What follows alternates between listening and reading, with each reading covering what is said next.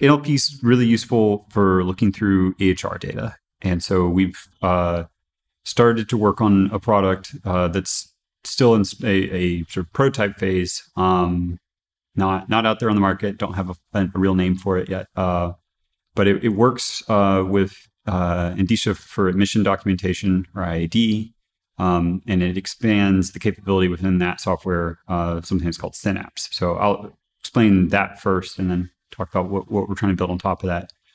So IAD allows a utilization manager to really quickly see what information's come in from the EHR and how that can meet with a guideline that they've already chosen. So if they're looking at a pneumonia guideline and we have vitals from the EHR that say somebody has a heartbeat of 115 beats per minute, then we can say, okay, well, according to the guidelines, that's tachycardia. And so that indication for tachycardia is already met.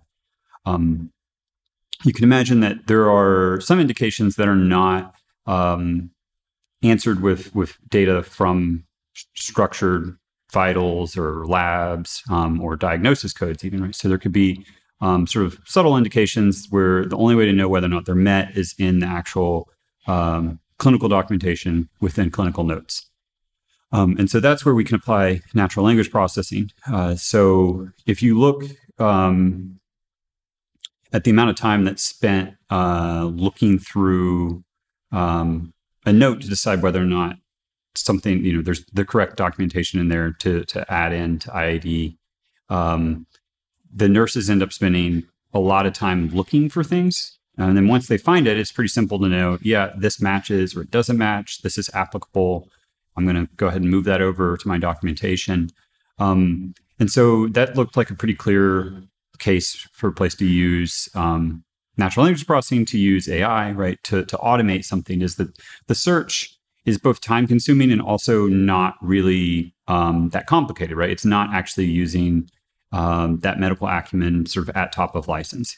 I mean, the way that I think of it is that it requires medical knowledge, but it doesn't necessarily require medical decision making. So what we've created a prototype of is an algorithm that's able to look at a guideline, know the context of the guideline, know the indications that are in the guideline, and then look at clinical text and go through and find all the places in the clinical text where there's something that's relevant to the guideline. And then essentially, from a user experience, it highlights it, right? Or it tells you, hey, look in this note. So for instance, again, if you had a pneumonia guideline and there's a mention of, say, loculated pleural effusion, we know that that's relevant to the pneumonia guideline because there's an indication about having, more complicated pleural effusion. Loculated pleural effusion is a complicated pleural effusion.